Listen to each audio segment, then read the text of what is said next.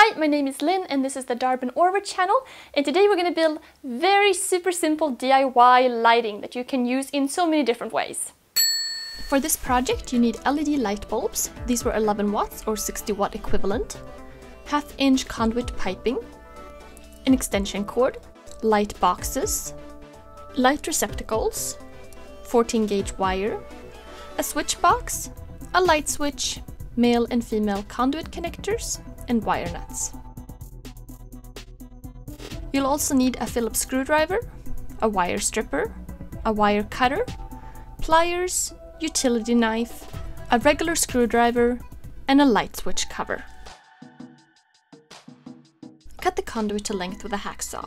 How long depends on how much length you want in between each bulb. Next, remove the shielding from your 14 gauge wire and cut to length. Strip the ends with a wire stripper.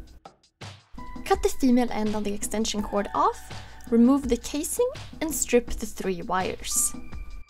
Pop out the metal on the metal switch box and connect the male-female conduit adapters and thread the wire through. To connect the 2 boxes, thread the wires through the conduit pipe and into the metal switch box. Bend the ends to prepare them for connecting. Connect the ground wires together and ground the metal box. Connect the hot and the neutral to the light receptacle from both sides. Secure the light receptacles to the box and screw in the bulb. Now repeat the same step to your other boxes, and here we have a final box. Connect the conduit to the adapter, and it's a good idea to glue this. Ground the metal box, and connect the hot and the neutral to the light receptacle. Secure the receptacle to the box, and screw in the bulb. To make it easy to turn the lights on and off, let's use a switch. Bring out the switch box, the switch, and the extension cord connected to the lights. Cut the extension cord in half, and remove the shielding and strip the ends. Thread through both cords to the light switch box and connect both to the light switch.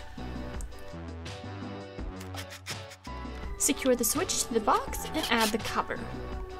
Check all your grounds and connections and plug it in.